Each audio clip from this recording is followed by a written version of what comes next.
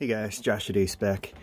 Obviously in an attic, older attic, 1900s house. You can see we had updated insulation here. Actually a pretty good job. You can tell it was professionally done for the most part. See, we got the dam here on the hatch, and we got to insulate the attic hatch. You can just tell. But anyway, it's what I wanted to show you today is something I see done wrong a lot more than I ever do right, I guess. Well, probably 9 times out of 10. But in this case, this is a smaller house, like under 1,000 square foot. And we had a storage area up here in the attic, and you can see this would be nice to put storage up here. However, this is over a bedroom, and we have this insulation over here, but then the storage area, we got this right on top of the rafters, and then the insulation is only underneath, in this case for nothing at all really.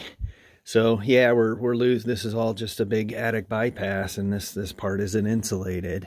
So ideally in this scenario you'd want this storage platform to be above. You'd have to build up on the rafters so you could insulate underneath, like to this level, like the rest of the habitable areas where it should be insulated, and then that storage platform up here.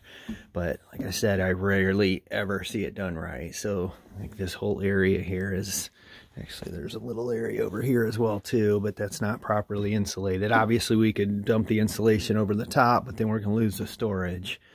That's kind of how this was designed, or what somebody had in mind, but just didn't think it out how they should have. So yeah, just kind of wanted to show you that today, and something like I said, I see it all the time. So, but ideally, you need to raise that up so you can insulate underneath it and still have your storage and your insulating R value, whatever, for the house. So, okay, thanks for watching. Josh at A-Spec, Northwest Ohio Home Inspections.